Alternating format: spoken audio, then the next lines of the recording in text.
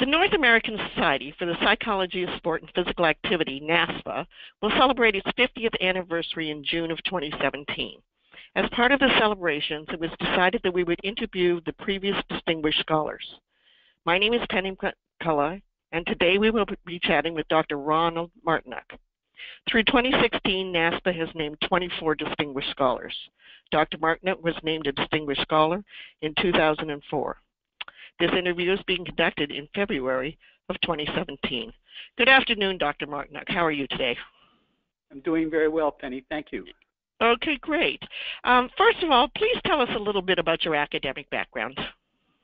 Well, I'm Canadian, as you know, and I was born and raised in Edmonton, Alberta, Canada. I attended high school there, St. Mary's High School, a Catholic school. And then I moved on to the University of Alberta, which is also in Edmonton. And I took my Bachelor of Physical Education there and my Master of Arts. Then I ended up with going for my doctorate work, getting an EDD from the University of California at Berkeley. Okay, and why did you decide to pursue a doctoral degree in physical education, at the time now kinesiology, and how did you decide what university you'd go to and who would be your mentor? Right, good question. Two of my professors at Alberta, both at the undergraduate level and the graduate level, Max Howell and Bob Morford, were both students of Franklin Henry at Berkeley. So I learned a lot about Berkeley through them and the approach that Franklin Henry there took. So those two people were very influential in shaping my interest in a career in research and me having Henry as a mentor. Because of them, I applied only to Berkeley to study with Henry. I know I put all my eggs in one basket. A lot of my colleagues at Alberta applied to 3 or 4 different universities, and I felt so strongly about studying with Franklin Henry that I only applied at Berkeley, and very fortunately I was accepted, and I was really pleased about that. Oh, that's great. And what do you recall about your first exposure, interest, or involvement in research? How did you get involved in the field? Yeah, as an undergraduate at Alberta, I was fortunate. The phys ed department there had some very good researchers, and I became familiar with their research labs and some of the projects. And initially it was through serving as a subject, and which I enjoyed because I learned a little bit about research. And then I actually became involved in 1 or 2 small projects as an investigator. So that got me introduced to research and thinking about keeping involved in it. And so I decided to go on to graduate work at Alberta, and that just reinforced my interest and my aspiration to do doctoral work, given the influence that Bob Morford and Max Howell had on me. Right. And what do you recall as your first exposure to research at Berkeley with Henry? Can you think of anything striking? Yeah, well, I mean, his big topic, of course, was the theory of specificity, and that was pretty much the main topic that we discussed. Although at that time he also covered some exercise physiology with his graduate students, and we were all exposed to basic principles there. But by and large, he was interested in the area of specificity and just how far that could be taken in different kinds of tasks. Okay, great. And then tell us about a little bit about your doctoral dissertation. What do you remember about that? A little bit. As you might expect, it had to do with individual differences and their specificity. But this time I took a little different tack at it.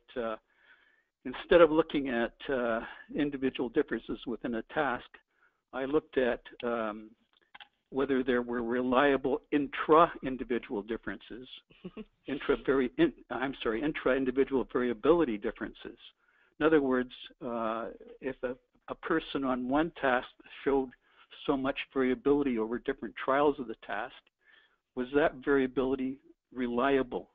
That is, are there individual differences, reliable individual differences if you look at a group of people? And then, of course, the next question was, if there were reliable intra-individual variability differences, were they specific? And I found evidence for both. In other words, if you took a group of individuals, their variability would be reliable, i.e. different from each other, reliably different from each other. And then if you looked at their variability over different tasks, the variability was specific to a given task. Okay, so it wasn't groundbreaking. I think I remember reading some of that data that you produced in my graduate days. Yeah, that's right. I was one of Henry's first students to use the computer to do analysis, and I couldn't have done it otherwise, because looking at intra-individual variability, you have to have many trials, many individuals, and I remember at that time you had to walk your data to the main computer center at Berkeley, and then wait for 3 to 4 hours for a turnaround. And if there was an error, you have to do it all over again. And I had at one time a whole bookcase full of cards, computer cards, that I had to create. And you hoped you didn't drop the cards on the way over. Yeah, that's right. I remember. I still have a few cards stacked on my shelf just to remember. Do you really? Wow. Yes, I do. I kept a few. I burned mine a long time ago. Okay, Ron, your distinction of becoming a Distinguished Scholar of NASPA recognizes your long-standing contributions in the areas represented by your research. We would now like to have you share some of your thoughts in your scholarly endeavors. So tell us a little bit about what sort of research interests did you have early on? You kind of told us about that. And then did you continue to pursue this line? And if you changed your line, tell us a little bit about how that happened or why that happened. Right. Okay. So when I was at Berkeley, although I had to follow Henry's interest and so forth, I was very fortunate, and I took a class from E.R.F.W. Crossman, the English researcher. Mm-hmm. I'm sure you're very familiar with his work. And he was quite active at Berkeley. He was in the Department of Engineering. I signed up for the class, and I was the only person not an engineer in it. And the math sort of got to me at times. But he introduced me to an information processing approach to movement execution and learning. And this was developing as I was at Berkeley, and I was quite enchanted by that approach. And the approach was reinforced by research articles by Steve Keel and Michael Posner at the University of Oregon, and their work on short-term memory for movement. You probably remember some of those articles. Yes, I do. And, not well. Yeah. Well, they really impacted me. And also influenced me at that time was the classic book by Fitz and Posner on information processing and human performance. And in fact, Crossman in his class actually used that as a textbook. And some of the engineers were quite mystified at the terminology because they were mostly interested in doing mathematics of movement and so forth. So these works, Fitz and Posner and Crossman, and there were several others at that time too, really got me interested in researching movement short-term memory, especially for kinesthesis. And that was my first major research topic. And it consumed my interest from the time I graduated from Berkeley and then at the University of British Columbia for about 5 years. And then for several years after that when I moved to the University of Waterloo in Ontario. In fact, I was so taken by the information processing approach to understanding movement control and learning, I wrote a book in 1976 on information processing and movement. I have that book on my bookshelf. Do you really? Wow. I think, yes. I've lost all my copies a long time ago.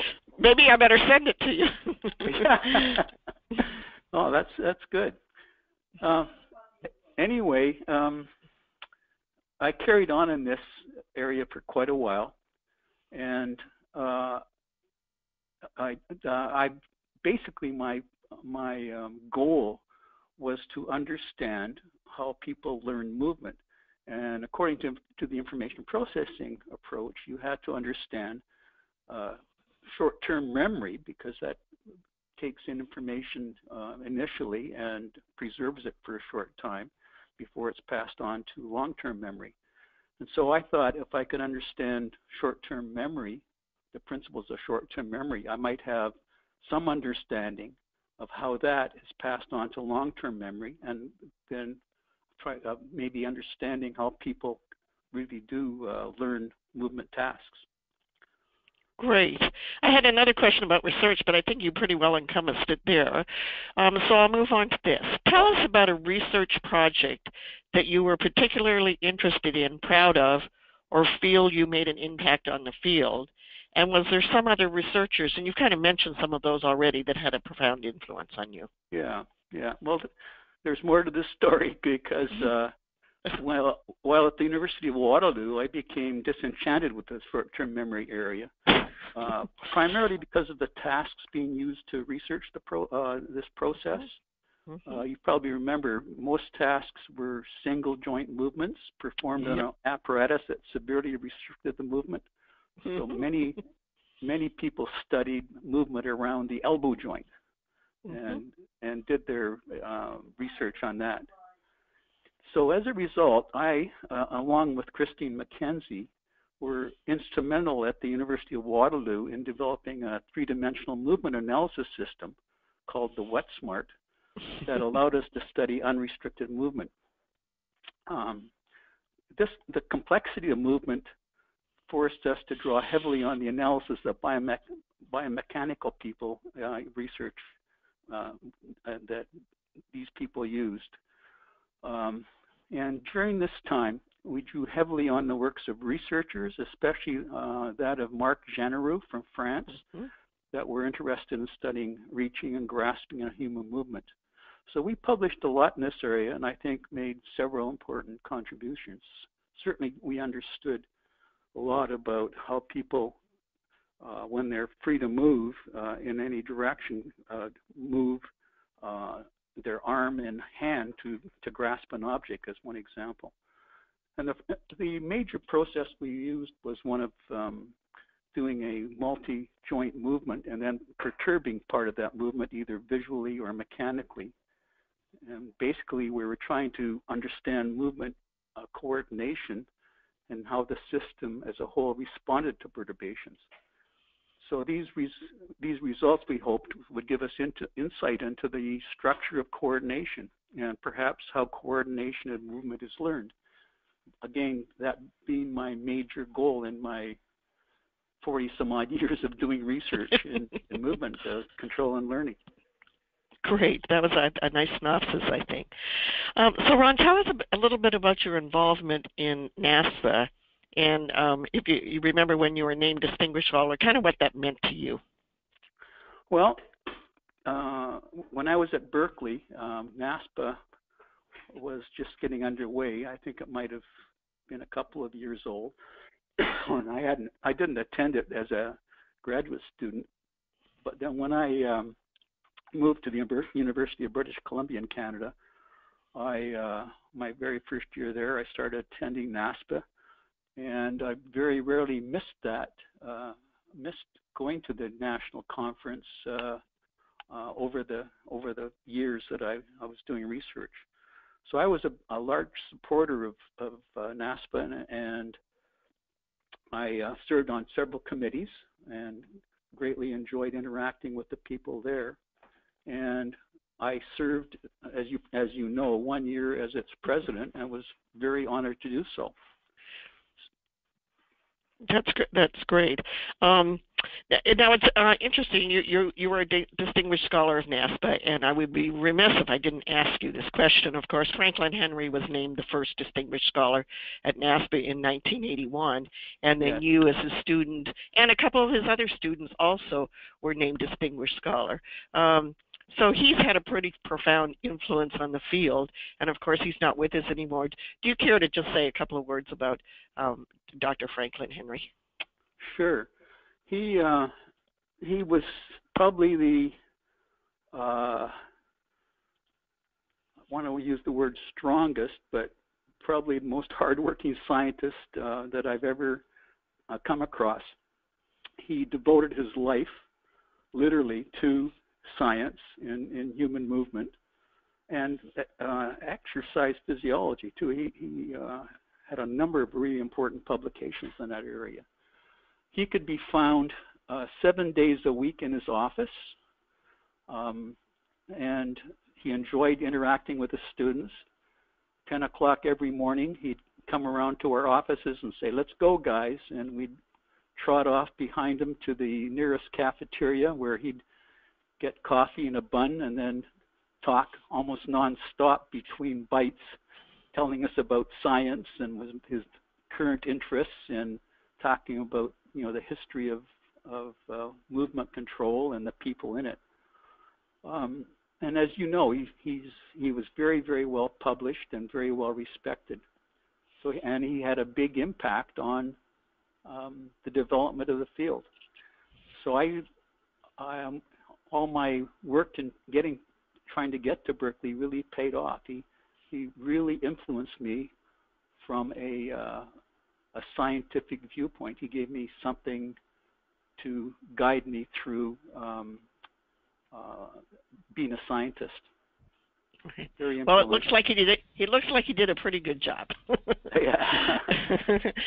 So I don't have any other questions to ask you specifically. Is there anything you want to add, or you feel as though you left out?